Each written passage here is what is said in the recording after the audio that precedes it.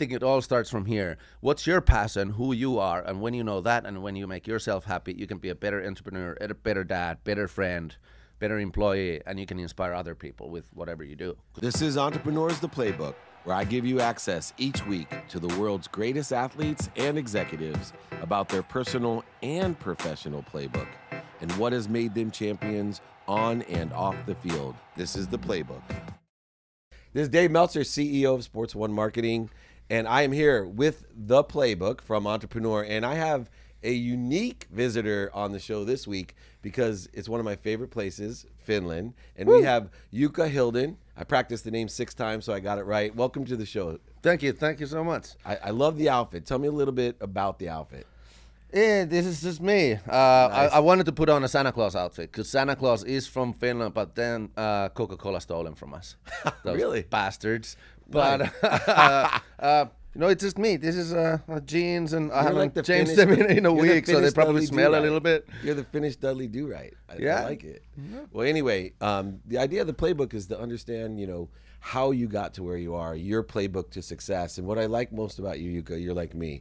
You didn't take the straight road to success. Oh no, definitely not. I hit a couple speed bumps on the road. Well, let's start there. Give me those speed bumps and tell me that journey as we go along. You know what I love about this take on life and success is tell all the mistakes, because that's where you really learn. Where you see so many people, they're just painting a blue sky and sunshine, and you think that all the success just fell on their lap by luck.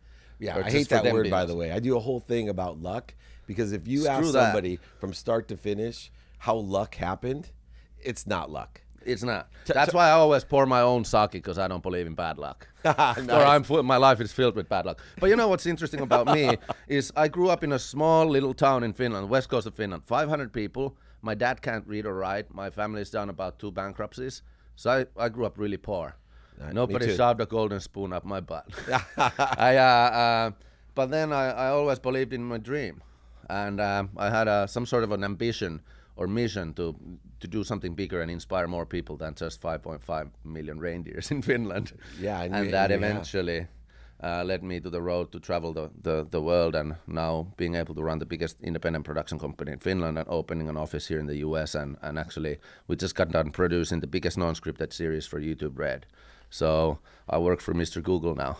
Very cool. Well, and so do we. And it's called The Ultimate Expedition, and it's coming out. If I wasn't such a wimp, I would ask you to get on that show, but it looks a little bit above my pay grade and fear factor. But speaking of fear, here, you and I grew up with nothing. And, unfortunately, I also didn't grow up with a spoon up my ass.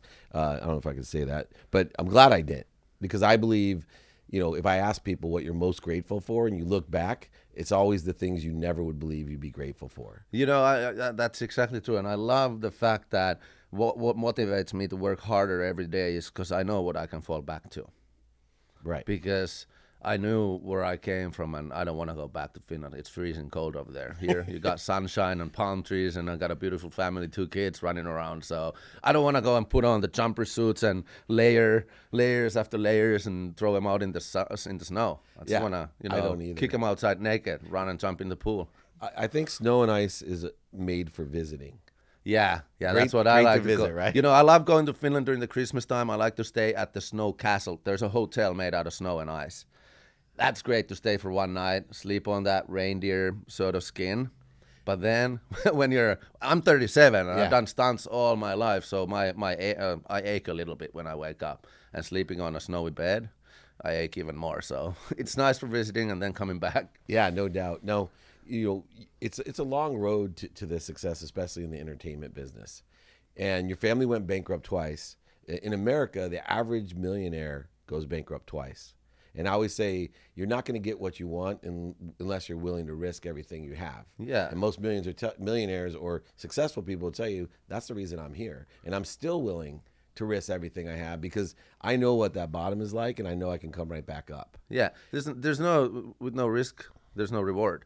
And I remember times when we started. I mean, gladly I had 3 similar-minded friends. So it was 4 dudes that started everything, and we just grew from. And our passion was in creating unique and original content, something fun, something so absurd that and ridiculous that idea itself would make people laugh if it was, and doing things just differently. When you look at how people climb trees, I want to climb that tree butt first because that'll make people laugh and that'll make me fall on my head. Right. And that was the beginning. But after we kind of learned the business slowly, we started expanding, and now we employ 60 people in Finland and 90 in the US. That's awesome. So it's been a fun road. But I remember the times where we employed 7 good friends of ours, and we always look at business like one big happy family. I think it's a people business. You work with people that you love, and you wake up in the morning, you're going to have a blast at job. You don't want to work with assholes. So we had good people working. We had good people working, but we had $0 on the account. Yeah. We're like, shit, their families, and they are counting on us to pay the bills, and we got to pay everybody's salaries tomorrow. We got no money. But thank God we entered a poker tournament, won 50,000 euros, really? Put that on the company account, and paid everybody's salaries, and just shut up about it. Every great entrepreneur has a story where they found that last paycheck for everyone. It is, to me, that's the biggest responsibility I have. It's one thing to have your own family like we do with kids, but it's a whole nother because people don't realize the pressure on a CEO. When you, it's not just I have 4 kids and a beautiful wife, and I lucked out by getting, I know I won't get another beautiful wife, so I can't blow that. But beyond that, I have 50 employees with their own families, and the last thing that I want to do is to have them come home and say, hey, there's no paycheck because David didn't live up to his responsibility. Yeah, he didn't do his best. Yeah. What I believe in is it's enough every time you just do your best. And, then rest of it is up to things happening the way they're supposed to happen, or you hope them to happen. But it is a tough place. And I've been a young entrepreneur because we started back in 97 when I was 17. Yep. And now I'm 37, so 20 years later, we've been having some ups and downs. And we've come to US. I've been traveling back and forth for 15 years from Finland. The smallest place you can imagine on the other side of the planet. Norwegian airline now has those new Dreamliners. You're enjoying that? I'm enjoying that. And you know what? There's Finland's becoming, it's a huge entrepreneur country now because Nokia split up and all those engineers and graphic designers put up their own gaming companies. So we have companies like Supercell that sold for $2 billion to some Japanese, Chinese investors. We got Angry Birds and Rovio that is obviously VC money, huge. And you got meetingpackages.com with our friend Eunice, and you got Marcos doing huge movies. Yeah. You guys are big for, I was just in Curacao. For entertainment, I think Curacao is known for baseball. 180,000 people, the most baseball players in Major League Baseball. I think Finland is known for, entertainment and craziness most of all. Because this is what Finland has: national sports and sports we have. We got the air guitar world championships. We got the swamp soccer championships. We got world championships. We got wife carrying competitions. We got sauna competitions. We got the distance cell phone throwing competition. All these are national competitions that we have. And I think one of the funniest ones is the wife carrying one, because you actually pick, and the best technique is that you pick the wife up upside down and kind of like a fireman's carry, but the wife grabs onto your legs from behind and is kind of putting her face between her butt cheeks, and that's the way to run. And it's got like obstacles, and you run through this little water pond, but it's mayhem. We got people coming in and competing in it all over Europe. Don't tell my wife that. She'll never go back to Helsinki. No, I'm kidding. So what you're talking about is something interesting, because I find people, especially from Finland, because people are crazy there, or I call it illumination. This is my philosophy, and tell me what you think, because you are a YouTube guy. You understand this. I believe there's today, because of YouTube and all the great digital mediums that exist, that didn't exist when you were 17, but today there's 7 billion or so people on Earth. 3.2 billion of them are on the internet. And what you need to do, like you do, Jukka, and I try to do, and I learned later on in my life, is to find my frequency. Yeah. Right? Like people in Helsinki, excuse my language, I don't know if I can say it, but they don't give a shit. Right? They're just them. And this is my frequency. And when I met you originally, right now in your Dudley Do-Right Helsinki suit and, the finish last attitude, which I love, I'm like, this is my new best friend. Right? I hung out with Marcus, your good friend. I go, birds of a feather flock together. This guy knows his frequency, and that humor that you started way long ago was a certain frequency. Yeah. And there's millions of people that love it, and that's why you have the top shows and the top movies and 90 employees here, and you're banging it.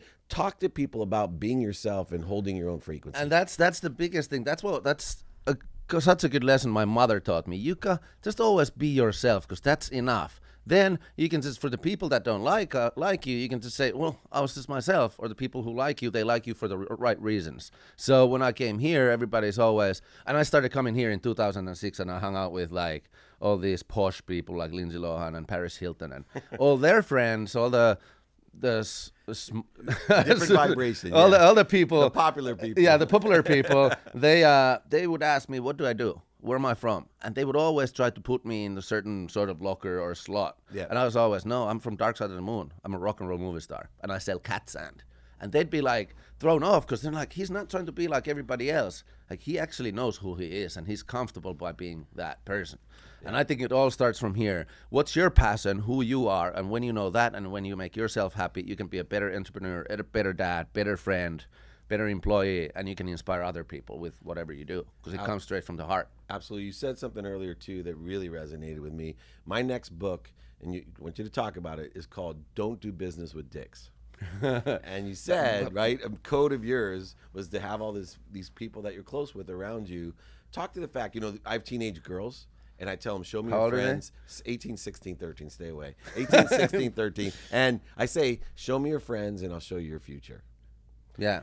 That's so much about what happens surround yourself with positive people, good energy that you get from, but you also get to give to. And I had the burden, because I grew up, unfortunately, my childhood was, I had a lot of love, so I have a good heart. I had a lot of attention, so I knew that my opinion matters, and I got a great self-confidence, but I had no rules. I was 11, I was skateboarding, listening to NWA. If the police. I was 11. I didn't even know what that means. I was in Finland, in a suburb. But anyway, so I have no rules. I have no respect to authority. But thank God I had good heart. And I had good friends around me. So I developed my skill of respect no authority to good. So I can negotiate. I can talk my way out of any situation. But if I would use it for bad, if I had bad people around me, I'd be in jail. So I believe in cutting away the strings around you for the people that just constantly bring you negativity and abuse you. And now, when you got more successful, and this happened twice in my life, certain people, going from ups to downs, you find out who your true friends are. Yeah. Give me a circumstance where, you were close to someone and it ended up you felt as if maybe they were only surrounding themselves to use you. Well, first of all, I've been blessed enough, because I come from Finland and we're pretty freaking real. Yeah. And we started the business with 3 of my best friends in over 20 years ago, when we were in elementary school. And we started to know each other then, and then we started the business in high school, and we've been together ever since. And over the time, we've been to therapy, just like Metallica went. Right. Yeah. We went there to figure out who we are, so that we can respect each other's strengths and know the weaknesses, so we don't push them on a wrong moment. Smart. And we respect and we continue to heal those relationships. And we lead our company with love, because first of all, it's the best way. Then you care about the employees and the people, the one big happy family. And when they feel that they're cared for and they have everything's good back home, they're going to work harder for you. And love is free. Yeah, I agree. That's how we look at it. So I've had people that, I've done some bad hirings, or I've had some bad friends around me that I noticed that I'm always the one, when I was young, paying the bill, and they would just tag along to get something out of me, and then they would just disappear. Yeah. But we've all had that. Thank God, at some point, my wife told me that, are you not seeing what's happening? That's why, as expensive as a wife is, that's where they save it all the way back. Yeah. And for some reason, my wife as well, they are a barometer of good people, and they point out, speaking of which, one of the hard things about being successful is friends start not being real. So they're afraid to tell you what you're doing wrong. Yeah. And it was a big problem for me. Do you ever have that side happen where everyone's, yes, man, oh, you're so great, anything I can do, and everything you say, or, do you guys challenge each other? We challenge each other, and the funny thing is that sort of our board of leaders and the old 4 friends, we're so real that I think I'd be an asshole, sorry for my language, if I wouldn't have them around me. But because we know each other from the childhood, we know who we are. And if somebody starts to kind of float, we're going to bring them down. Yeah. Because we're going to be straightforward about it, that you're not right now. Like, you don't go out there and say, don't you know who I am? Well, you guys are so open. I mean, you know, I love a group that'll go to therapy, because one of the hardest things about hanging, I have a lot of childhood friends like you. And, you know, sometimes it's difficult because they carry perceptions of what you were like when you were 7. Yeah. Right. So you could do something today and they would say, oh, that's like Yurik. He's done it since he's been 7. And I'll give you an example. You know, you could have an employee that's abusive, and you could talk to that employee and say, look, you can't speak that way to people. I really want you to work on it. And then you haven't seen him in a while. And in fact, he really worked on it. And 3 years later, you walk in and it's just a really bad day and he was abusive. Well, you're going to immediately say, you haven't done there's no improvement there. When in actuality, someone that had been there every day managing him, when you go back and they say, oh my God, this is just a rare circumstance. He's really made those changes. I find that's the hardest part about being around people that know you from childhood. They instantly go to, you know, that's the kid that stole the candy bar out of the grocery store. Yeah, I think that is true. When you evolve and grow up together, there's a certain change to it. But now that I think of it, I was in a place where this year I started spearheading our brand and our company completely here in the US, not relying on what happens in Finland, because totally separate. I couldn't, it's not totally separate. We're still a daughter company to our mothership in Finland, and they finance us, or up to this. Now we're self-contained. But there was a moment where I was counting on them to help me, and that's why I wasn't taking the responsibility of putting my foot down and taking control of everything. I don't know if it was being afraid of taking control of your own career and the business here, or was it something that I felt lonely and I needed help, because Finland is over 10 hours away, time difference wise, and it's hard to call when you wake up, you're on top of your day and you're really energetic, you call them and they just put their kids to bed and they're about to go to bed. And they're tired. So it's hard to get that support. And then when you try to have people travel back and forth, if it's 4 times a year, it's only 4 times a year you see them face to face. So this year I just put my foot down and said, you know, from now on, I'm going to be making these decisions solely, and I'll be running this company like I should be. And that's when we started getting results, you know, more than in the previous years. What do you think about, you came from nothing, and in stories like these, what do you think about the theory of, you know, making yourself a victim, right? There's all these challenges that you have. I say, make yourself a victim, make it your story, right? We came from Curacao, and these kids have nothing. They have fields that have rocks on it. And instead of saying, oh, I can't play baseball, I can't do this, they made it their story. You made all your things your story. Like, coming to America, it sounds like you did the same thing. Yeah, it's first of all, I mean, coming to America, I understand, it was a big step for me, because in Finland, I was an A-list celebrity. Our company is highly successful. I was invited to presidential ball for Independence Day. I was voted the best dressed and the best guest of presidential ball. Let's be honest, the best dressed? all that, you know, I had it all. Yeah. And it was an easy life. But then I'm like, that's not enough. Something inside me is telling me that if I don't do this leap of faith now, I won't be happy when I'm older. I'll be a bitter old man, and I don't want to be that. I've seen enough of that. Yeah, we know Marcus, right? Yeah, we know Marcus.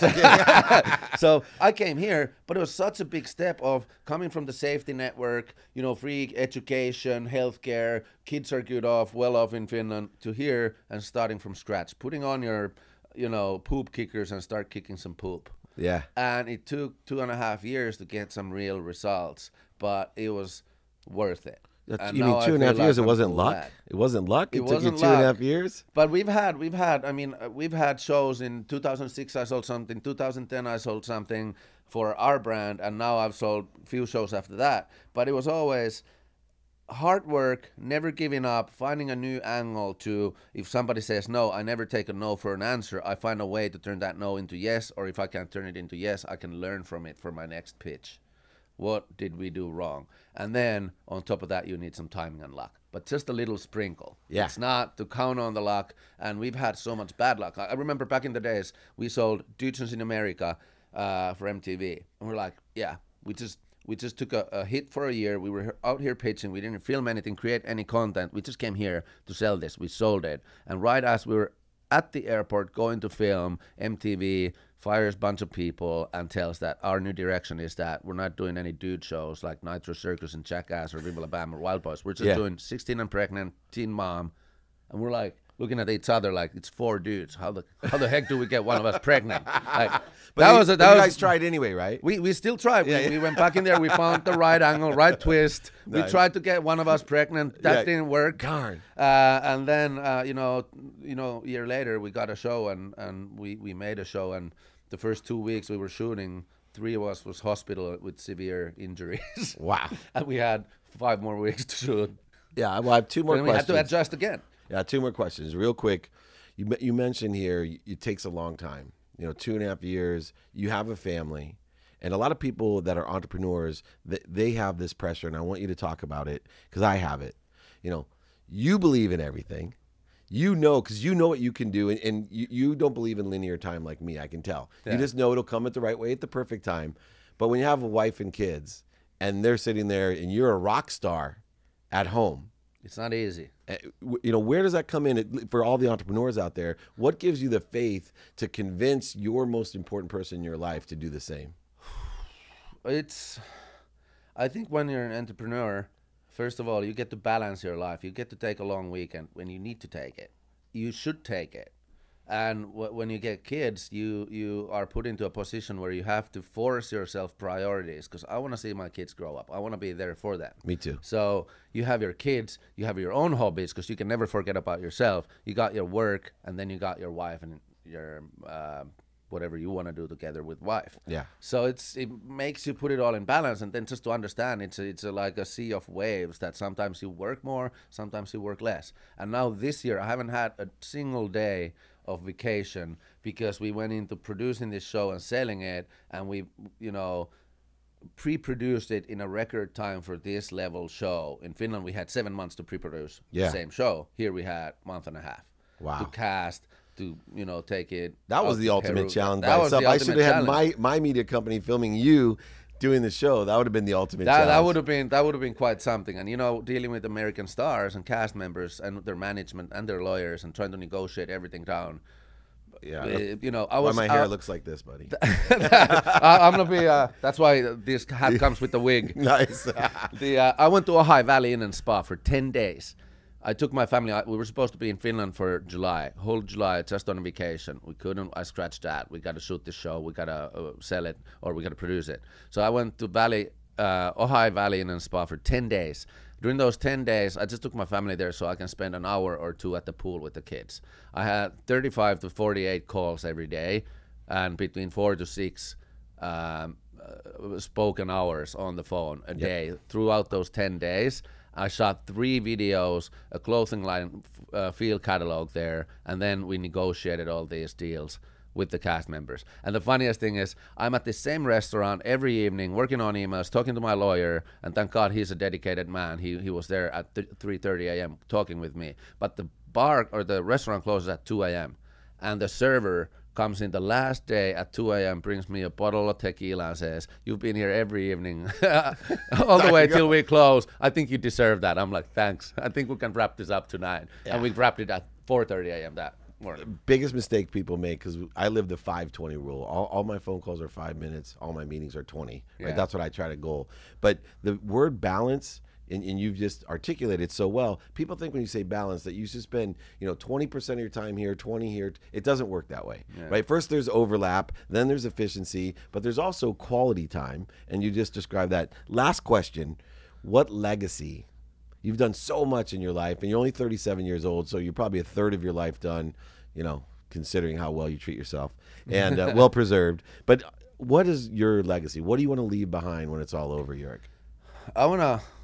I've been thinking about it. This was part of the therapy with the dudes that we did as a group, that what is our legacy? What is your legacy that you want to leave? And my legacy is, I want to be remembered as the guy who lived his life, who did the things he wanted to do in life. his, let's call it bucket list, even though I hate that word. But that's I the went Rob shark Angel. diving. That's the Rob Angel This year- Pictionary hero word. This year I learned how to double backflip on a trampoline, and I'm 37. I learned how to fly a plane. I did the shark head, hammerhead. I did all the death loops on a plane because I wanted to. I want to take my family on a road trip via air through Africa one day.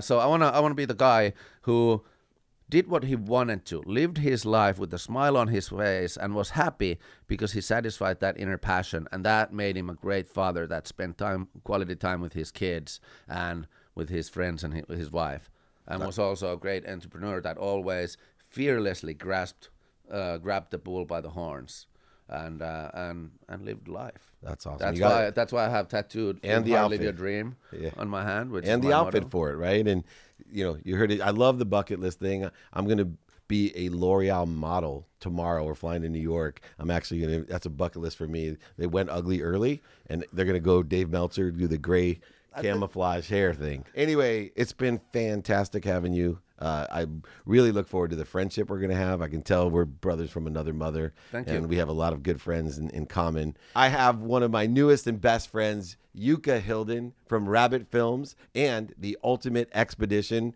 where they do incredible things in Peru. I wish I was brave enough to do it, but what an extraordinary story, and you are now one of my new best friends. So thank you, Jukka. I look forward to seeing you. This is Dave Meltzer with Entrepreneur, the Playbook. Thank you. Peace, love, and happiness. Peace. I looked around the locker room one day. The guys were reading the Wall Street Journal, ESPN the magazine, Playboy, Cigar Aficionado, you name it. And I was like, Rob Report. I was like, what if I combine all that content into one magazine? And that's when OT was born.